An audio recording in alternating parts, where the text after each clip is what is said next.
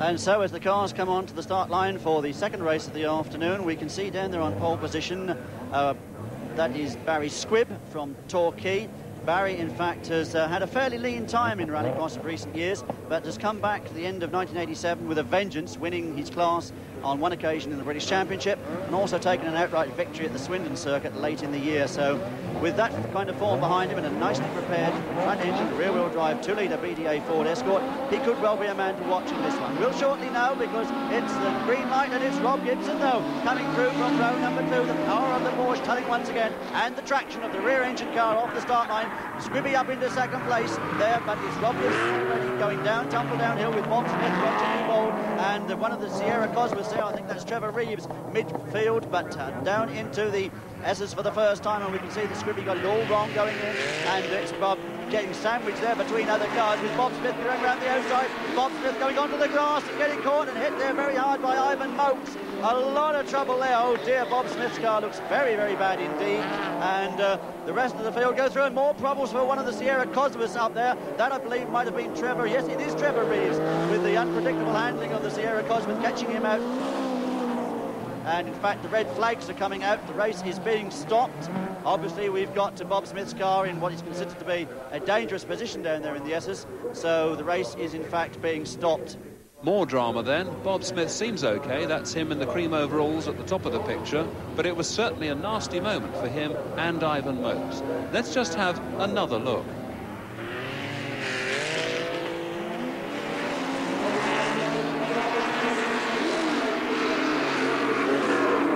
We went down into the first of the left-hander at the bottom of the hill, and Barry Squibb went out very wide to the tyres. I got round on his outside and thought I'd out-dragged him up the hill.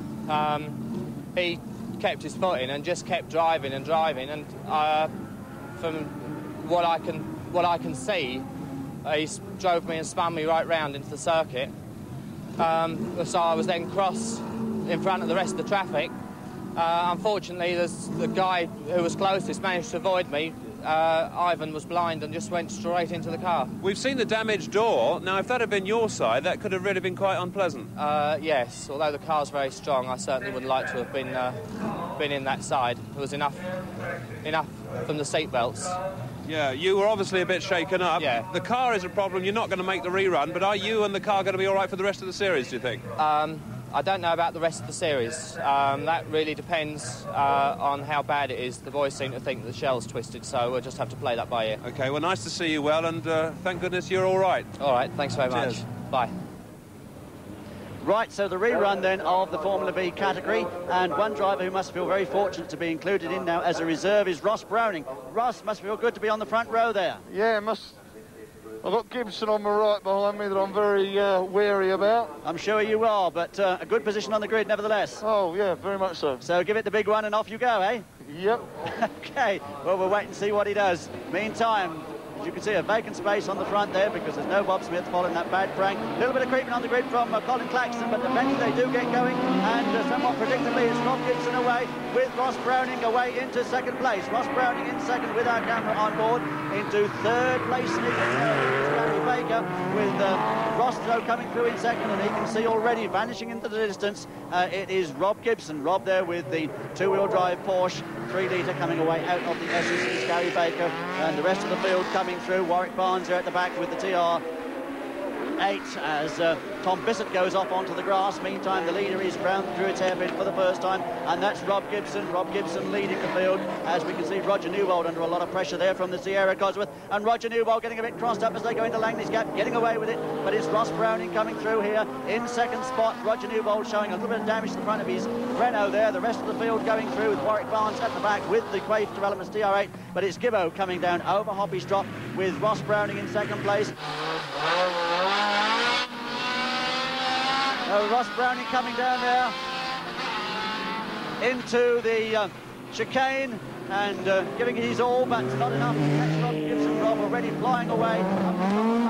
Ross in second second place. Now we can see Gary Baker tucked in very, very close behind him with the rear-wheel drive Ford Fiesta as they go down. Gibbo right off onto the grass, as is Ross Browning. And Ross Browning trying a little bit too hard there. That's allowed Baker through into second place. And Gary Baker is certainly closing on Rob Gibson. And someone else in trouble there is Roger Newbold. Roger going decidedly gently through the S's with looking like a handling problem on the Renault. Colin Claxton behind him, but the lead is already round Druids. And it's Ross Browning trying to get back on terms.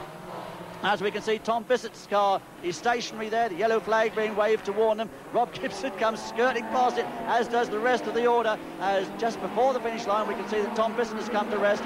Roger Newbold goes on his way, Roger holding 4th place, but up front a terrific scrap going on, and we can see now that Bob Gibson's had a 10-second penalty for a jump start, so that effectively means that Gary Baker leads this one. For Gibson to win, he has got to win by more than 10 seconds. Surely the board will come out to tell him as they come up the hill. That's where he might get the signal to tell him that he has been penalised. No sign of it there at the moment, but Gibson with a 10-second penalty has really got to pedal now, as Gary Baker will be no doubt chasing hard, as is Ross Browning, and Roger Newbold sort of recovering there. But Ross going down through the S's, still in 3rd place, Paddockwood Fruit Farmer, ahead of his long-time rival during 1987 there, Roger Newbold, who at the moment has no answer to him. Meantime, Gibson still leads on the road, but is there a 10-second gap between him and second place man Gary Baker? I think not. So that effectively means that Gary Baker should be leading. They're coming along towards the checkered flag, and Gary Baker closing right in. And although Gibson wins on the road,